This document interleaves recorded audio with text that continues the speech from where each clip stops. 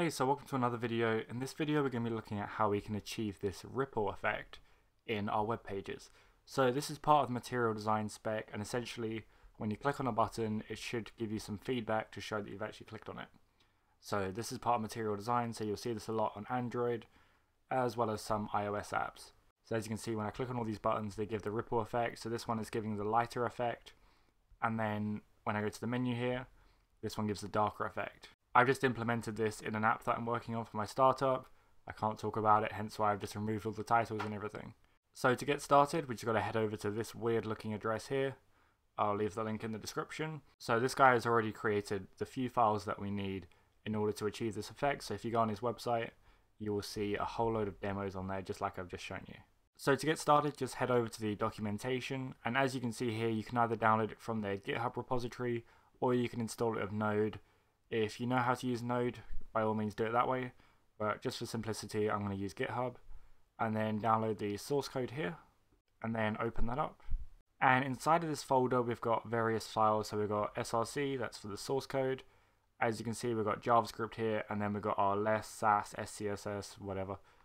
The folder we're going to use is this distribution folder, and then the files that we need are waves.css and waves.javascript, or alternatively you can use this min.css or min.javascript, and those are smaller files. We're going to use those ones. So we're going to take these files and we're going to put them in our project. So I'm going to create a project folder and then just drag those in.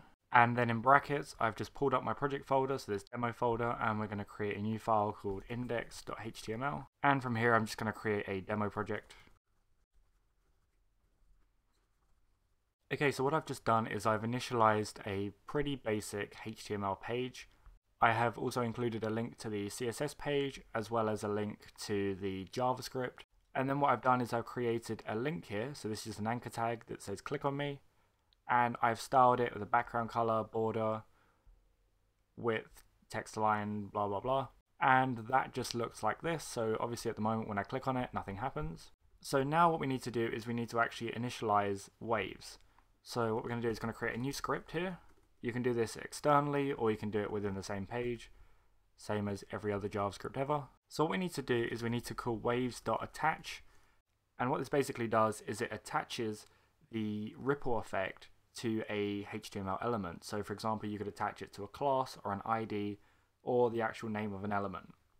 So for example, I could put A in here, and then what we need to do is do waves.init, which just initializes waves. So now when we refresh, I can click on this and I get the darker effect. And that's pretty much all you need to know about getting started with waves to add a ripple effect. There is another parameter you can add which will add a different class onto your button. So we've got waves button, wave float, wave circle, waves block, and those will just give you different styles of the effect. So if you've got like a rounded button or a completely circular button, you can play around with these. I'm going to leave this video here. Thank you very much for watching, and I'll see you in the next video.